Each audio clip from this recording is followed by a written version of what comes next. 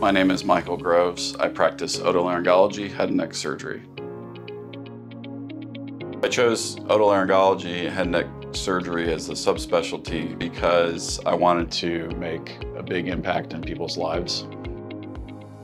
When my patients leave the appointment, I want them to feel confident that they understand their problem, that they understand the plan that we've put in place for them, and that we will take the best possible care of them every time.